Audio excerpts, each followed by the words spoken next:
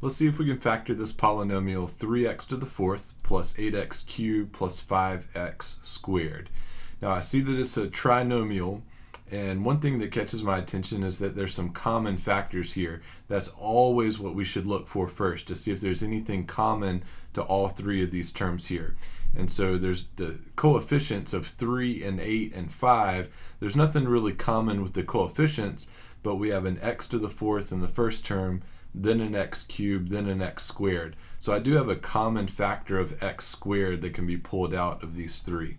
So we have x squared times 3x squared, because x squared times 3x squared would give me x to the fourth, plus 8x plus 5. Those are the remaining two terms we would need, so that if I distributed the x squared through, I'd get my original polynomial. All right, now I'm not done, because whenever you factor at once, you should always see, can you factor those factors even farther? And so I think we can still at least look at the second polynomial and see if we can keep going. Because this has a leading coefficient other than 1, you can either factor this polynomial using the trial and error method, or you can use the grouping method. And for this video, I think we're going to try the grouping method, just to try that as an example. So here what we're going to do is we're going to take the 3 and the 5, and we're going to multiply those guys to get 15. And then I'm going to look for the different factors of 15, and there's a few of them, 1 and 15 and 3 and 5. And then I'm going to scan this list. I'm going to see if any of those could add up to an 8x or an 8. And in fact, the 3 and the 5 could add to 8. So what I'm going to do to this 8x is I'm going to separate it into 3x plus 5x. And so let me rewrite this polynomial here. Don't forget your x squared.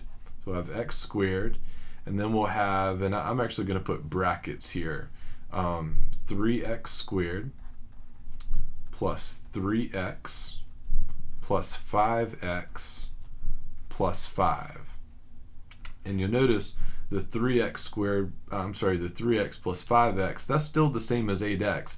These two polynomials in blue are the same thing, but I've separated those middle terms. And so once you've got these separated, and now that you have 4 terms, now we're going to factor by grouping, which you're familiar with the grouping method. We're going to group the first 2 terms, and we're going to group the second 2 terms, and we're going to factor each of these guys. So the first term, we still have our x squared. The first term has a common factor of 3x. So if you pull a 3x out, you'll get a leftover x plus 1.